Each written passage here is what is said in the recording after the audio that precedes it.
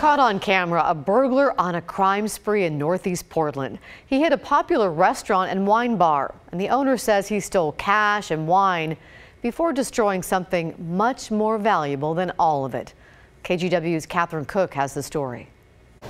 Yeah, so in the shop at Pairings, to make wine more fun, Portland wine shop and bar, and approachable, owner Jeffrey Weisler approaches wine and less pretentious. A little differently. So if you were to describe a friend as mischievous, awkward, and unpredictable, I give you a wine where you can taste those three words. But there's just one word he can think of to describe what happened Thursday morning. It's sad.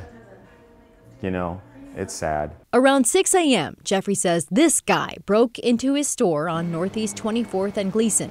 He stole $150 from the cash register. Isn't that ridiculous? Then made a big mess. There was glass on the floor here. There was a rock over here on the ground. The computer was totally smashed. A couple of things on the bar that made no sense at all. Like the stick of butter on the counter, stuck with a wooden spoon. A friend of mine today called him the butter burglar. Next, he went downstairs. He just pulled stuff off the shelves, and there's stuff all on the floor. He was clearly just rummaging for something gold and shiny. The gold and shiny turned out to be this urn, punctured with a screwdriver.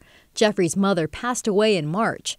Her ashes now spilled on the floor. I was so freaking angry. I have a brother and a sister, and we were going to do something with all that together. And now I don't know what to do. Jeffrey says the burglar left his shop with a bottle of wine and crossed the street here to 24th and Meatballs. He figures he used that bottle of wine to break open the glass door. The guys inside say he stole a Coke and a cookie. Surveillance cameras at the restaurant capture the suspect wandering around, going through the fridge, and even losing his shoe. I don't think there's any chance he was in a regular state of mind. Jeffrey says insurance will cover most of his financial damage. As for the emotional part, I'm thinking about my mom right now. That'll take time. Yeah. In Northeast Portland, Catherine Cook, KGW News.